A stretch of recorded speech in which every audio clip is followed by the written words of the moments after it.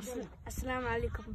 This right here is one of the smallest pyramids, and this right here is coral stone. Now, if you see, the reason why it's called coral stone is because it looks a lot like coral because it's from the sea.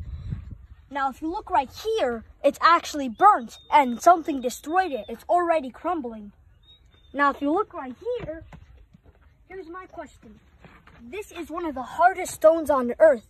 And here's my question. How could they make a mark right here so overly shaped that no other machine can do? You need a diamond head to cut through this. Now here's my question. How could they do this? And how could they bring all the granite all the way to the top with such precise calculation that if 1 millimeter was off, the entire thing would have crumbled? How can they do that but nothing crumbled? The only thing that crumbled is the stuff that got burnt and destroyed.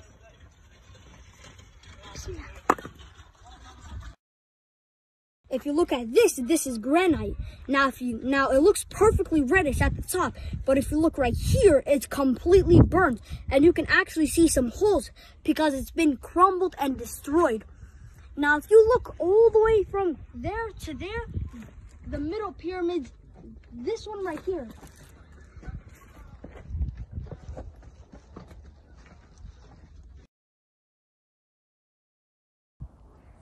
Assalamu alaikum. Now, right now what I'm talking about is the pyramid's tunnels.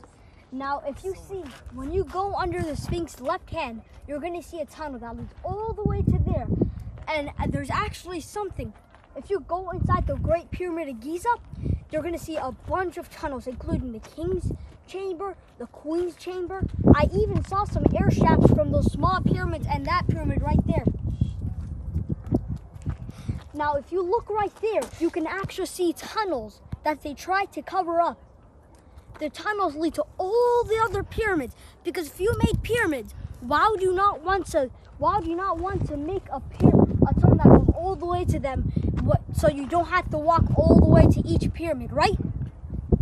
And Pharaoh and his people used this to go all the way to each pyramid by just going into the secret entrance right next to the Sphinx's left hand, inside the Sphinx's left hand. Now, if you go to the Sphinx and look at the back, you're actually going to see an air shaft right at the bottom of its back. If you look there, you're going to see an air shaft. Now, if you go inside that air shaft, it's going to lead you to all the other pyramids. Assalamu alaikum wa rahmatullah.